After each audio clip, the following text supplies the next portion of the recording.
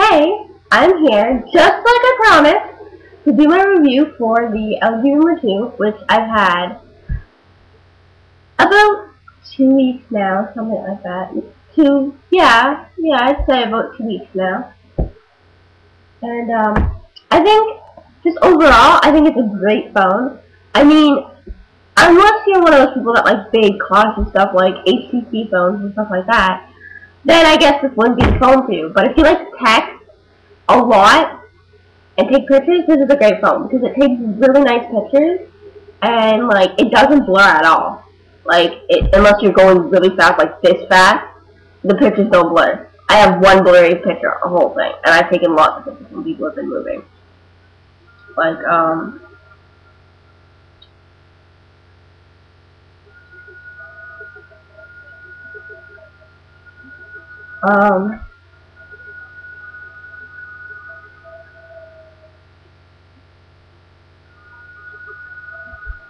you can it has a nice little camera down the back, see? And it's got the headphone jack right there. And the sound card thing looks like it. And there's a USB port.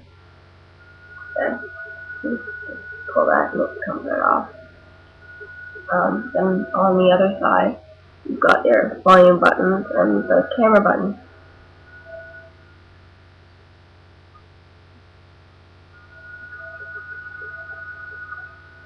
And it's very handy. It's one of those slide-out keyboards. See? And it's full keyboard and it's cute. And they're really easy to use. I love them.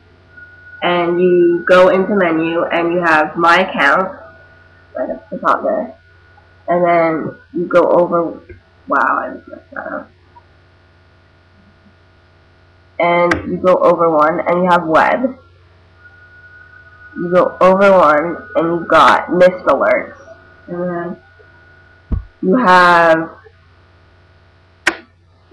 tunes, like you can sync stuff from iTunes and stuff onto it. Then right here you've got messages. And then you've got messenger. If you go down, you have missed calls, and then you have my stuff, which has just like random stuff like games, screensavers, ringers, that kind of stuff that you bought. And then the next one over is camera.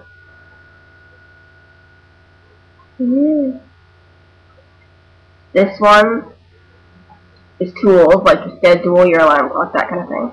Then you got your settings, and then you've got contacts. You can have 600 contacts on, okay. And you've got an alarm clock, you have Bluetooth, you have a scheduler, you have a world clock, and you can save your text to a scheduler. So if there's a text that you're like, "Aww," or it really pissed you off, you can save it in your phone. I find that very useful. I save a lot of texts in my phone. You have a calculator, you have voice control, you have voice memo, you have notepad, you have utilities like unit converter, stuff like that. You can do a lot of stuff. You can picture message, that kind of thing. You've got, you've got a lot of stuff. Like it's a fairly decent phone. At the front here, you've got your basics. You've got the menu, okay. You got the navigation keys. You got your talk and your end buttons, and then over here is your speaker. See? The button is right there. And yeah. And there are all kinds of different backs. This one was a backup that came with it, and it was kind of better than the plain blue one, so I just put that one as a back. And I'm currently in the shop for more. But, like for example, hold on. I'm going into scheduler right now. I'm in my scheduler.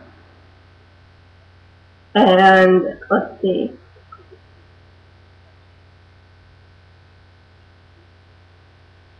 And see? This is a text that I saved. You can't really see it, which is kind of good. But I can see, yeah, I saved the text in there. this is what your basic schedule looks like. All the days of the week and stuff. Okay. And you can just, when you click options, when you go into a text, and you go down, it has an option saying schedule. So, if you're thinking of getting a phone, and you want to be on Zoom, I highly suggest getting this phone. Because it's very, very useful. And if you don't mind going on the web too much, and you just like texting, or you like calling, because it has really high quality calls as well. I've called on it before. And so, yeah, if you like calling on it, and you also like,